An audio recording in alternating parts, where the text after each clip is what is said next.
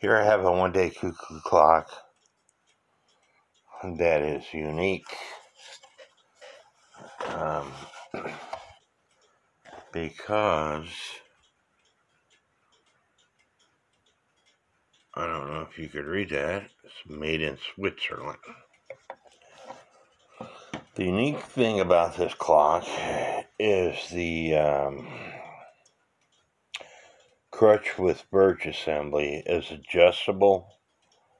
It has a swinging adjustable pendulum where you hold down the crutch, the birch, and you can push the crutch one way or the other. It is adjustable.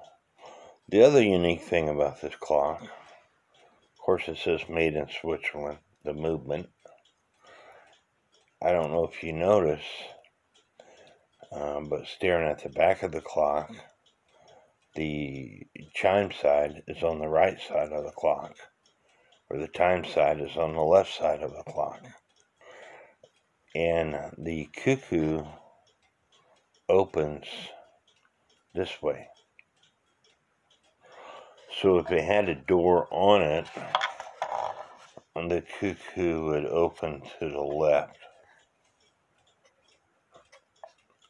As you're looking at the front of the clock, the door would open to the left. Where most cuckoo clocks, the doors open to the right. But like I said, this is pretty cool because it has an adjustable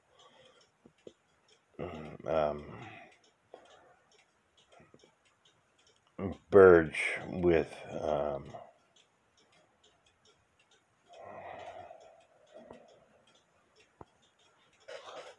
has an adjustable birch with crutch assembly, where typically if you hold a birch and crutch assembly up here at the top and you go like this, eventually you're going to break it. But with this one, it was designed to do this. So you can sit here and adjust it all day long to get it in beat, and you're not going to break it because the way it's designed.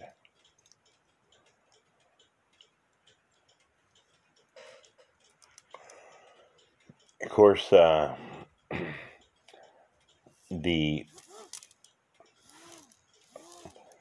has the rack and snail. It's kind of like a Herbert Hur movement with the way the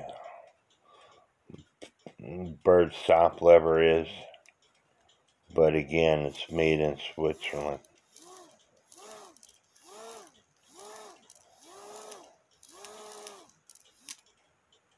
Pretty cool. The bird is wooden, the tongue does move, but the wings are not articulated, even though they look like they would move, but they don't move. I'm going to estimate that this clock was made in the 1950s, maybe 60s, but still a pretty cool clock. God bless.